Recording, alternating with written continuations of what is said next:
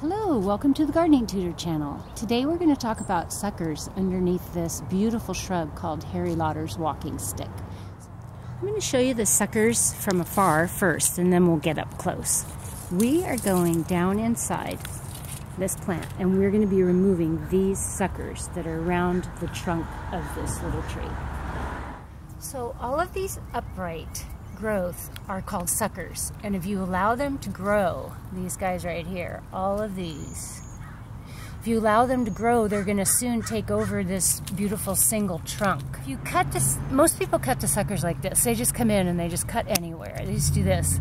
But if you give a nice clean cut, it's going to invigorate growth like this old cut of mine did.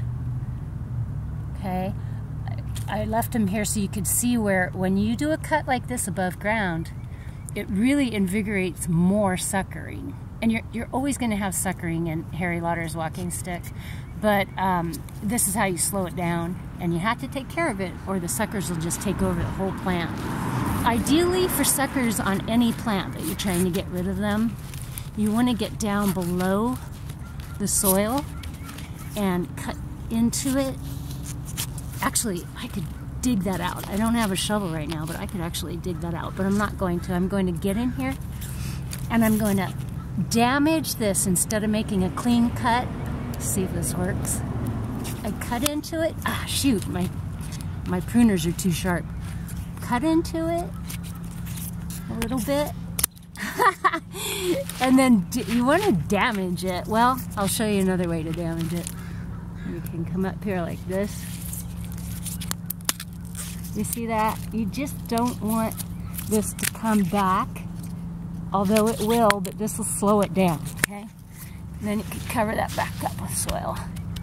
We're going to try it on another one here. Maybe we'll have better luck showing you this. Biting in a little bit and twisting without hurting your pruner or your hands and damaging it. That's much better. See that? That's nice and jagged. That's what you want when you're removing suckers.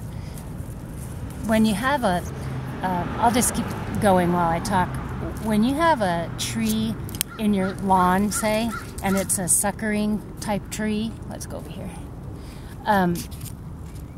You can cut the sucker and actually use a hammer and smash it and damage it. And that, it may not get rid of the suckering from there, but it'll slow it down. Oh, this is a good one. There, see that? So, nice and damaged. So I'll clean up the rest of this and then show you at the end what it looks like. Alright, I've cleaned up the front side of this suckering Harry Lauder. Now I'm going to come back and I'm going to clean up things even more with a bigger tool. This is my hand pruner, but I'm going to come back with a lopper and really get down underneath the soil and get some of these out. And I want to show you how big, I mean, they just get bigger and bigger. If you come over here, I'm going to uncover one. Show you what's going on underground. Can you see this big guy here?